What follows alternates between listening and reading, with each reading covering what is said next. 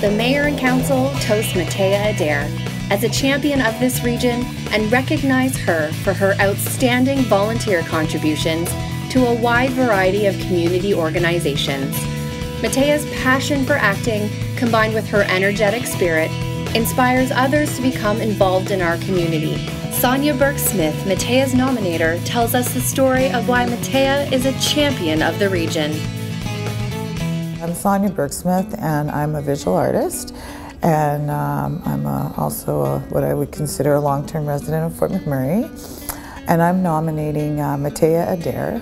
And Mattea is an autistic young lady that I have had the pleasure of spending the last year with. She's the first one out there to help, very encouraging, always got a smile. She's got a huge smile. And when I met Mattea, that was the thing that I first recognized, was every time I was at community events, I'd see this smiling lady. Mattea is like a lot of people with disabilities. They don't have full-time employment. They do a lot of volunteering to keep busy.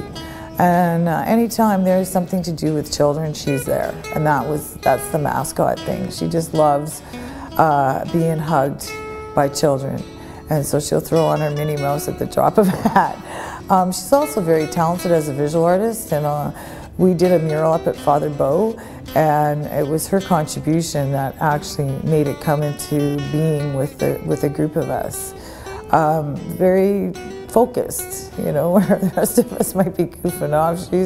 She's working on that mural and getting the job done, right? Me and Mattea went and seen a play with my son one day, and they fell in love with the stage. And so Michael Beamish, God bless his soul, took a chance with us and said, okay, I'll write your life story into the play, and I'll bring on your autistic actors, which was Mattea and Marcel.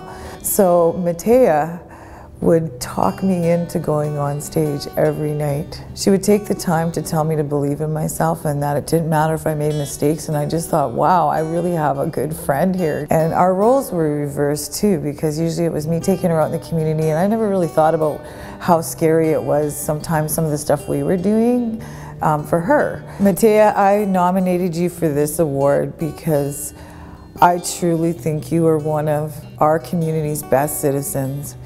Working alongside with you the last couple of years, and especially in hometown, which I know I would have never made it up on stage without your love and support. I want you to know that your community, and especially me, love you for being part of the regional municipality of Wood Buffalo.